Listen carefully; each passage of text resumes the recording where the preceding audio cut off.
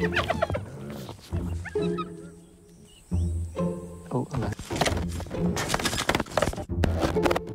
Oh, they pulled the cable out. I don't believe it. They're chewing it. Oh, that's not good at all.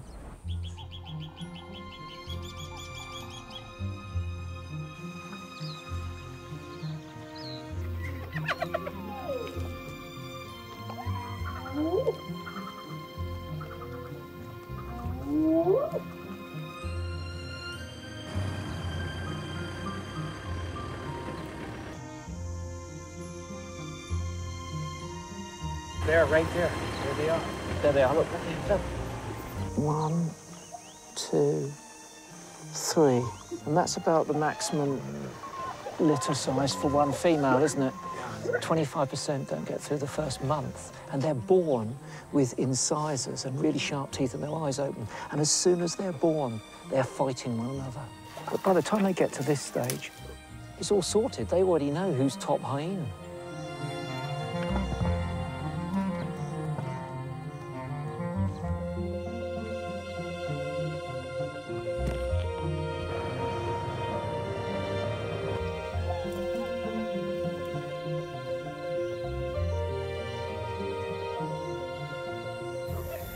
Look, yeah, there it's there, look.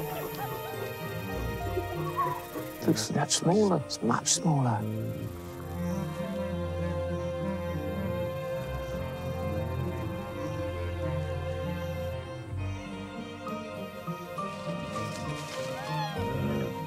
Oh, it's just gone down. It's just gone down.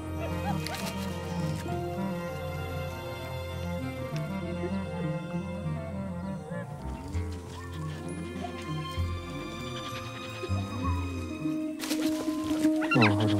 This is the cable being pulled by the other one. There it is, look, look. Look. I knew this would happen. How long's that cable gonna last? Oh, hello. Oh, they pulled the cable out. I don't believe it. They're chewing it.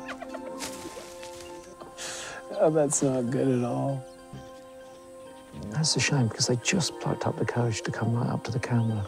So the camera did give us the opportunity to find out a bit more about them. I think from our point of view, what's going to be interesting is, you know, will these be the hyenas of the future that might visit our waterhole? After a few months, they will go out with those adults, and there's every chance that they'll turn up down there.